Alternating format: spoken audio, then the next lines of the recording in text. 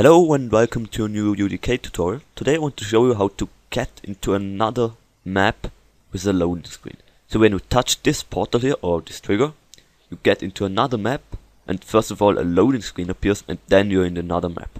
So to do that, make a right click, add actor, add trigger. Then place it where you want and scale it up or down. Let's scale it up. Okay. Now go into Kismet, right click, new event using trigger 2, touch.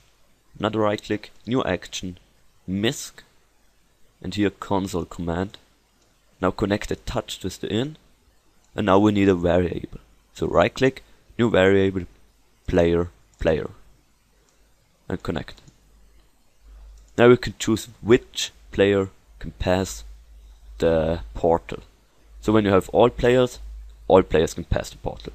And down here you can choose which player can pass the portal. So we put this out, and I say the player with the index 0 can pass the portal. So 0. Okay, that's it. Now save it. Save as. Let's say test 3.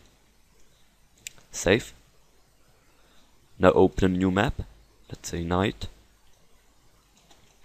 And I will add something in here. Let's say I will add some of these. Okay, and save it. Save as. Test 4. Copy your name. We need this later. So copy the name. Save. After that, open our first map, so test 3. And now go into Kismet.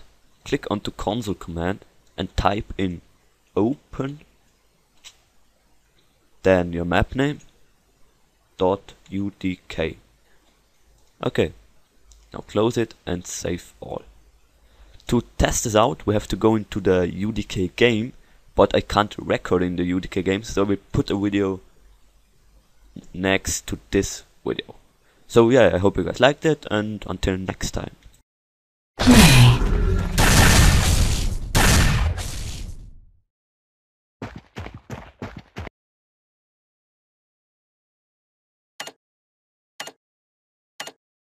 Play.